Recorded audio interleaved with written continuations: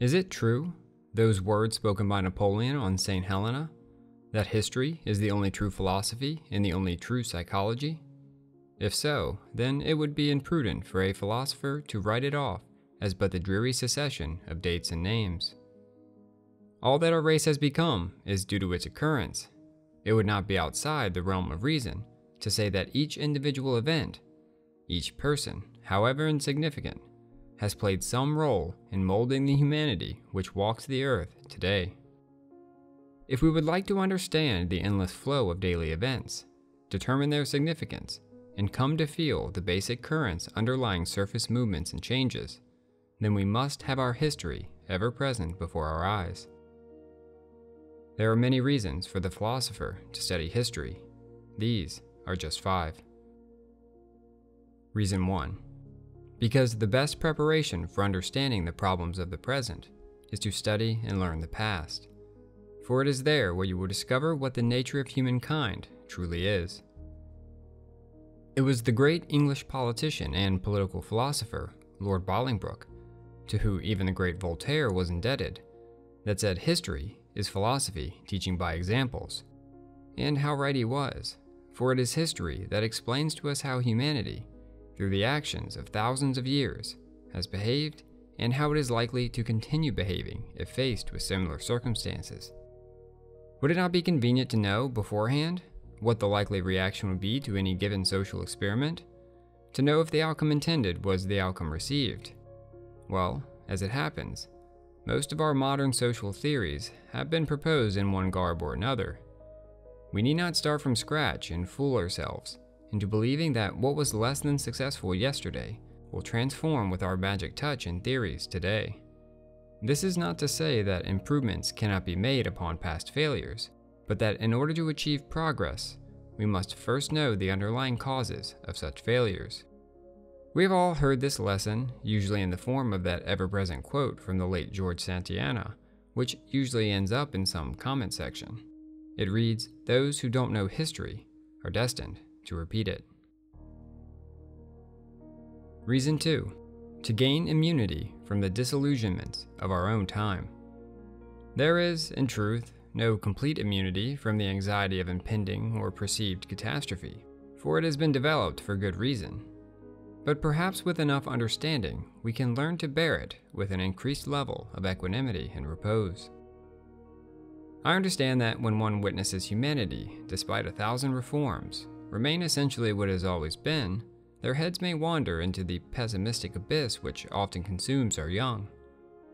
But through the study and analysis of history, I believe the philosopher may come to accept the limitations placed upon his species by biology, and take strength by witnessing those gilded men and great women stand triumphant at their life's end, pleased that they could aid their neighbor and make their society just one person better.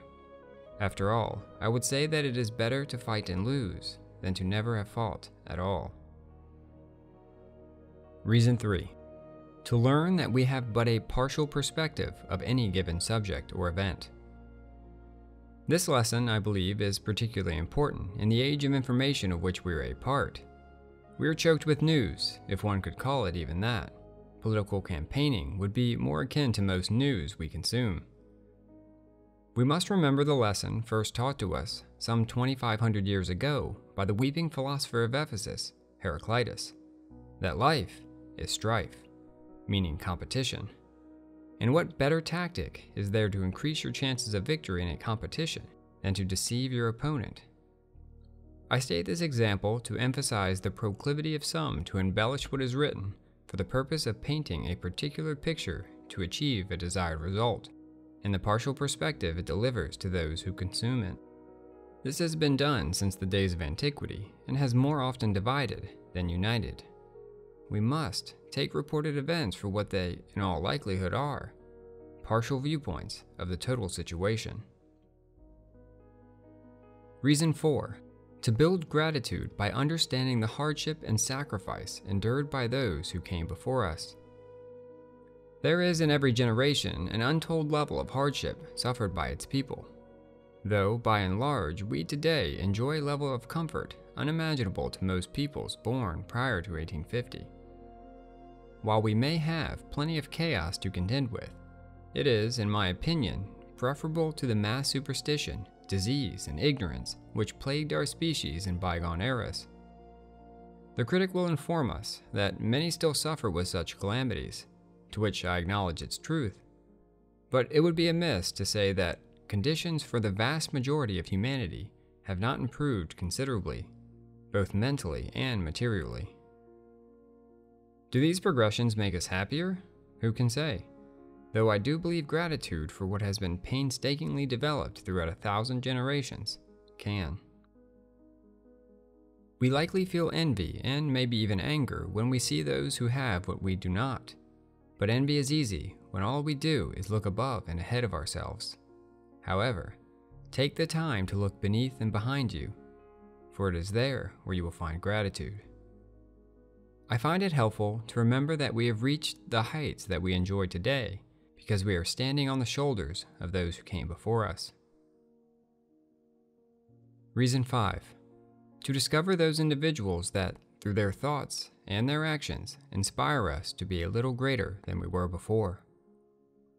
In The Greatest Minds and Ideas of All Time, a work by Durant published posthumously in 2002, he posed this question: why should we stand reverent before waterfalls and mountaintops, or a summer moon on a quiet sea, and not before the highest miracle of all, a man who is both great and good? What we are searching for is not that person without flaw, for your search will never end, but one who brings light to the problems of their day and our own, an individual who, though flawed, holds out their hand for the benefit of the next generation. We may find those who garner our intellectual respect, but of even more importance is to find those who may help to shape our character. Let Seneca speak. Happy is he who can so revere a man as to calm and regulate himself by calling him to mind. For we must indeed have someone according to whom we may regulate our characters. You can never straighten that which is crooked unless you use a ruler. Our species' history is vast enough for an entire lifetime of study to be directed toward a single country in a single century, and whether you choose to light your candle at every torch or to huddle around a singular flame is ultimately up to you. What's important is that you take the time to bring the past into the present, because I firmly believe that it will be of great aid to your understanding of events which seem otherwise novel and confusing in our own day. If you have in mind other reasons that the philosopher should take to studying history, put them in the comments below. And as always, thank you for talking philosophy with me. Until next time.